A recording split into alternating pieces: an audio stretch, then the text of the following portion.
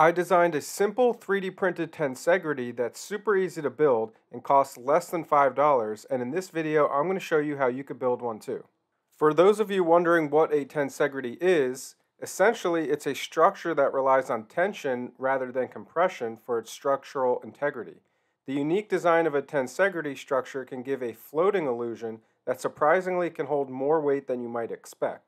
Many basic tensegrity structures have two solid components linked together with flexible components such as cords, chains, or rope.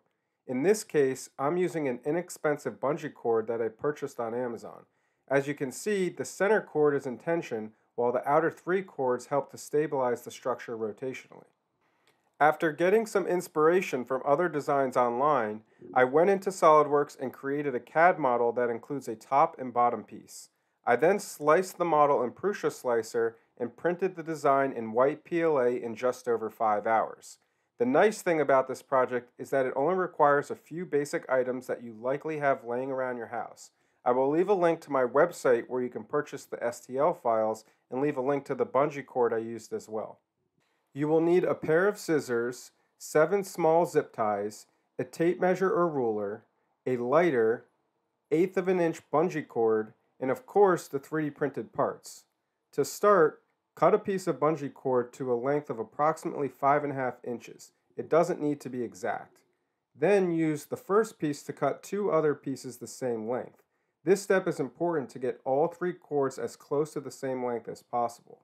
Lastly, cut a 4th piece approximately 3 inches long. This piece will be cut shorter later, so don't worry about the exact length. Next, take your zip ties and create small loops like shown.